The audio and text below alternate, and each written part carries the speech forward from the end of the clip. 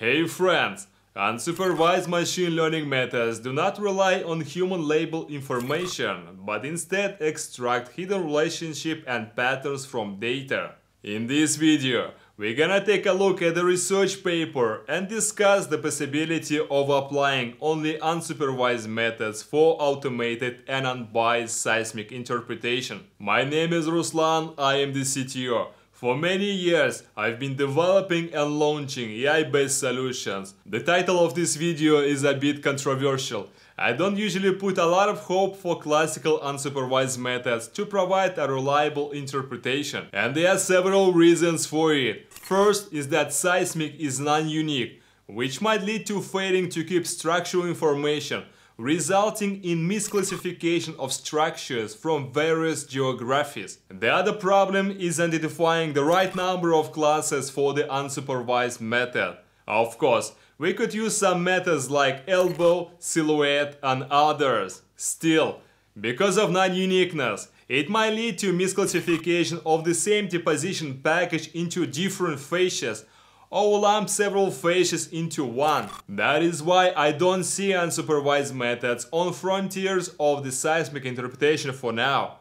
Moreover, based on my professional experience working with an incredible team of data scientists in GeoPlab, we did not use classical unsupervised methods like k-means or Cajones maps for a long time.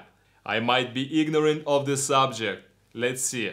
Alright. Imagine a situation when we receive some new seismic project.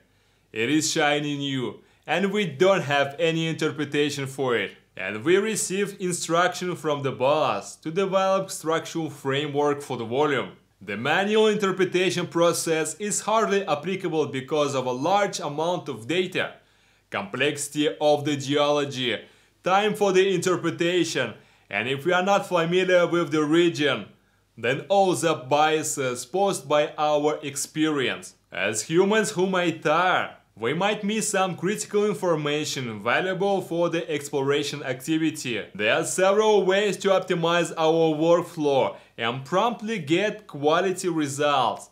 One way is to use supervised deep learning networks and to train it on our labels. From my experience and based on the recent publications, we don't need to have a lot of training slices for it. For example, GeoPlab AI software offers a highly optimized deep learning workflow that uses a one-shot learning framework that requires only one or few training slices for faulting or facies prediction. But in our case, we are unfamiliar with the region, and there is no one to ask about it. We might include our own biases into the interpretation. So using supervised learning with our own labels is not an option for us. The second way is to train a supervised deep learning network on a variety of data that would be free of human biases. Sounds hard to achieve, but we can remove some biases by training a network on a massive synthetically generated seismic datasets. And the other way that I'm covering today is to use unsupervised learning methods proposed by the researchers from Rio de Janeiro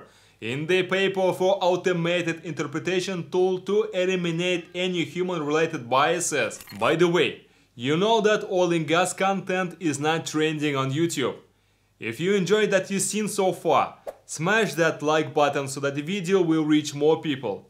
It is much appreciated. The authors propose applying unsupervised clustering methods separately on seismic and well-logged data in the paper. And we're starting with seismic clustering. Point-wise data clustering methods considered are just analyzing the seismic volume using each data point as a sample. These samples can be described with multiple seismic attributes commonly extracted from the amplitude data. But we need to be aware that each new seismic attribute usually requires GB of memory, which adds up to a prohibitive size for most consumer-grade hardware.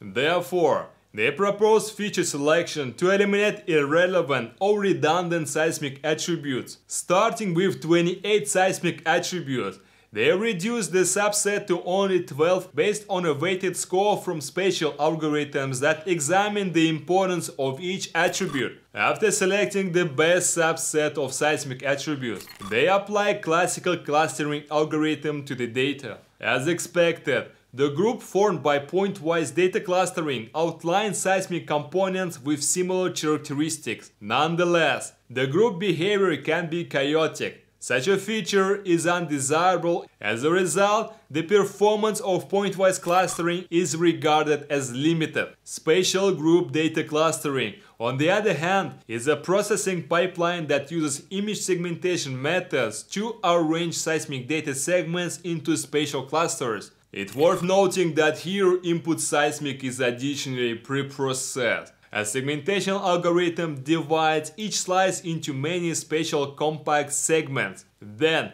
many features are extracted from each segment. And finally, a clustering algorithm is applied to individual segments, sorting them into groups with similar characteristics depending on the selected attributes. For the task, the authors demonstrated a watershed segmentation model. It interprets the image as three-dimensional topological map. The watershed algorithm generates longer segments that correspond to seismic facies patterns better. There are few visible errors between the border segments still. Then we have to select which features to use for clustering. After choosing spatial segments and features, we need to cluster the data. As demonstrated in the paper, a carefully selected subset of features might produce more homogeneous groups with high accuracy in terms of seismic structures.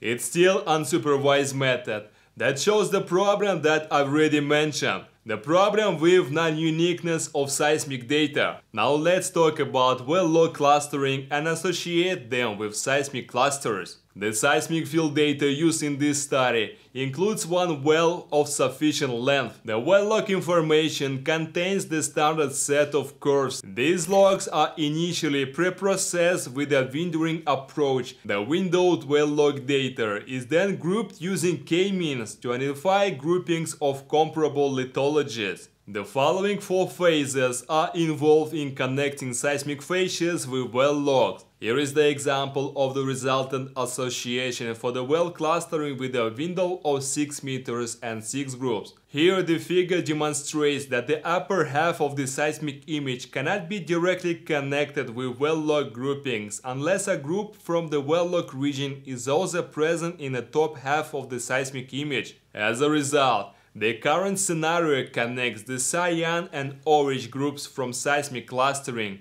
to the lithologic properties of the blue group from well clustering. The expert has to utilize their brain to correlate the labels from wells with the facies clustering. Let me know what you think about the results in the comment section.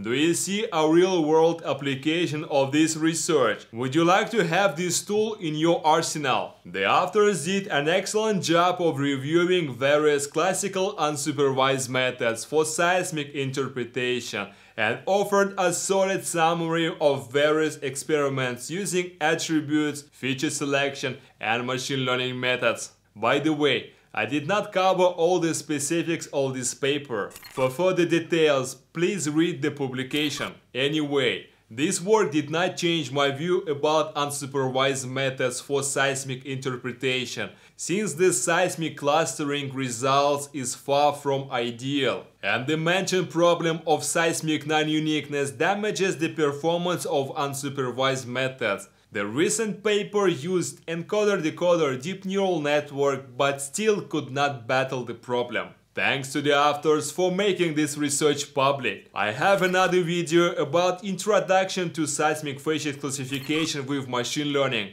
Consider checking it out. Thanks for watching this video, see you next time.